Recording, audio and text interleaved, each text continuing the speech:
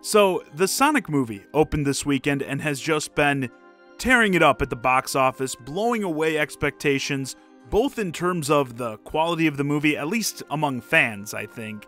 Sure, a lot of critics are hating on it, but that seems to be more of an indication that a movie is actually good these days than anything. And it's also performing better than many, definitely better than I myself expected. Currently, the movie's looking at about a $57 million opening domestically with a $100 million worldwide. And with this being President's Day weekend, don't forget that, it's expected to clear $68 million domestic.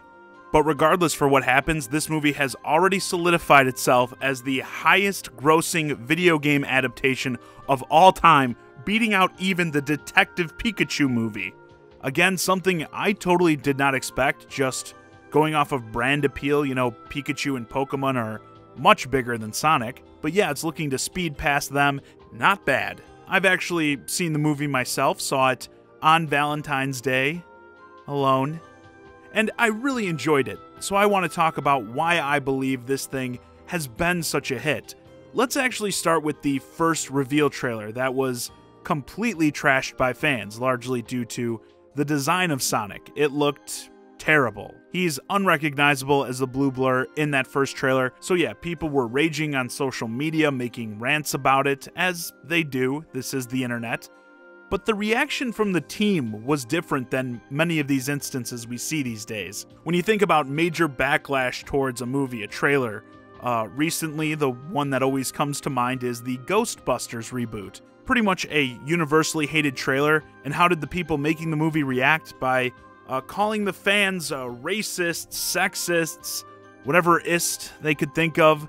Similarly, more recently, Birds of Prey, which I'll talk more about. We get all this talk about how the movie is so feminist and it's about fighting misogyny. So if you don't like it, of course, you're racist, sexist, you know the deal. I think it was Ewan McGregor in an interview, actually, who said something like they're combating mansplaining in the movie. It's just like, wow, that's really going to put butts in the seats, I bet. So we see very often that there's an attempt to attack and discredit these fans, and surprise, they don't come and see your awful movie as a result. And with the Sonic movie, the people making it could have had a similar reaction. With it being a video game movie, they could have said something like, oh, it's just a bunch of whiny basement-dwelling nerds. This movie isn't for you. That's another one we hear a lot, right? When these older franchises get resurrected. Oh, well, this new version isn't for you older fans. But they didn't do that. That original trailer, again, had just about as much hate as you can get. But in response, the director, Jeff Fowler, came out almost immediately and was like, guys, we hear you. We want to give you the movie you deserve, and we're going to fix it. The movie was even delayed so we could get this new, far superior design for Sonic. And you could see immediately the perception of the movie change with people, big time. As it wasn't just about the design now being better, of course, yeah, people like that, but fans of the franchise felt respected. You know, they criticized this thing, they didn't like it, and the people making it went out of their way to fix it. It actually turned out to be a pretty amazing marketing move, as now all of us that were screeching about that original design online, we're now like, oh, well, they did what we wanted them to do, so I guess we gotta see it. And I'm not saying you should always bend to the wills of the people complaining online, as we complain all the time, but you do have to pick your battles, and this was one where it was clearly the smart move to make the character actually look like the Sonic everyone knows. And going beyond that, you had these people working on it that clearly have a passion for the franchise as well. Fowler, like I mentioned, Ben Schwartz, who plays Sonic, you probably know him from Parks and Rec. I saw several interviews with him where you just could tell he was so genuinely excited about making this movie. I think this is actually a big part of the video game movie successes we're seeing now, like with Detective Pikachu as well, because you now have people making these movies that grew up with these games, these characters, and have an affection for them. You know, you contrast that with, like, back in the day, the Super Mario Brothers movie, where most people working on it clearly had no interest in the games. Probably, most of them, I would say, probably never even played the games to begin with.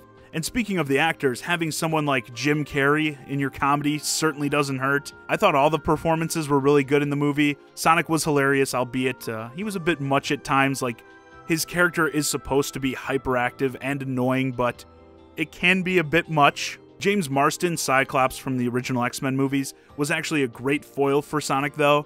But yeah, Jim Carrey just killed it in this movie as Dr. Robotnik. You always have to wonder when someone who's kind of a big actor, at least one that's big for a movie like this, if they're just going to phone it in to get the easy paycheck. But that definitely wasn't the case with Carrey. He totally made the character his own. A lot of his humor, I noticed, at least in my theater, landed a bit better with the older audience. Sonic, of course, had stuff that cracked everyone up, but a lot of Robotnik stuff seemed like it was there to keep like the parents engaged who are taking their kids to see the movie, you know, one of those type deals. Carrey took pretty much every scene he was in, just owned it, being this super genius, pompous dick. In his mind, everyone's beneath him, but he keeps getting shown up throughout the movie, and it's just driving him crazy. So fun to watch, and you can tell he really enjoyed playing the role. I do believe he's already said he's very interested in doing the sequel to the movie, and if you have seen the movie, I'm not going to spoil anything, but the things they tease at the end of this thing, I myself would definitely like to see a sequel. And while it is a comedy, there are some touching moments with there being this theme of loneliness with Sonic, as he's hidden himself from humans this whole time he's been on Earth. He's just been kind of observing them from afar and is just dying for the ability to have some interactions with other people, you know, make friends and stuff like that. Makes him very relatable. The kids, I will note, in my theater got legit mad when people were either mean to Sonic or when he got hurt, so they definitely succeeded in making him a lovable character in this movie. So the movie is good as well, that's important. But then there's also competition. There was next to no major competition for this movie this weekend, even though there should have been, I'll say, with Birds of Prey. I've seen all these excuses about why it did bad, not enough marketing, etc. BS, it had tons of marketing. I've seen this movie all over the place for months. They had Margot Robbie, currently one of the biggest female actresses around, playing Harley Quinn, one of DC's most popular characters right now, whether it be movies, TV shows, the actual comics. DC is riding their Harley hard right now in just about every form of media.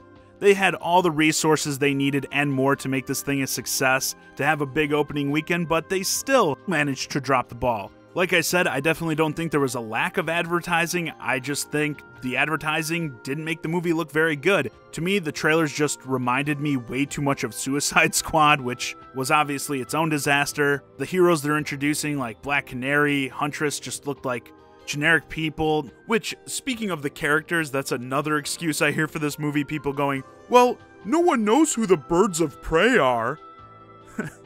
Yeah, because, like, Guardians of the Galaxy was a household name before that movie came out. Give me a break. It wasn't, at least for myself, not that I didn't see advertising, not that I didn't know about the movie, it's just, it didn't look appealing to me. So they left the door wide open and Sonic just ran right through them. In fact, you've had these Birds of Prey fans, fanatics really on social media, trying to do damage control for the movie, saying shit like, I went to see Sonic, but it had a bunch of, you guessed it, racism, sexism, homophobia, which obviously it's like a kid's movie. It doesn't have any of that, but you know, it's that classic NPC meme. Seems like it becomes more of a real thing every day. These people just, they don't know how to say anything else.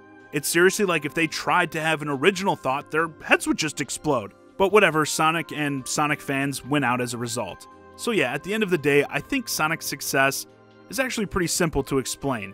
The Sonic movie respected the fans, which made people want to go see it, and it delivered a quality movie, which then, you know, you get word of mouth and that people are saying, hey, go check out the Sonic movie, it might surprise you. And I think it's going to end its theatrical run with a really strong number, which then, of course, will probably lead to more sequels. So the future for the fastest thing alive is definitely bright, and it's well-deserved. Anyway, with that, this video's a wrap. Let me know your thoughts on the Sonic movie in the comments. Have you gone and seen it yet? What did you think of the movie? And what do you think about how well it's been performing at the box office? Hey guys, I hope you enjoyed this discussion of the Sonic movie. If you're new to the channel, please consider subscribing. If you want to keep the conversation going, hit me up on Twitter, @JohnnyZakari, and join my Discord, ChiGuy and Friends. Link to both in the description below. And as always, thanks for watching.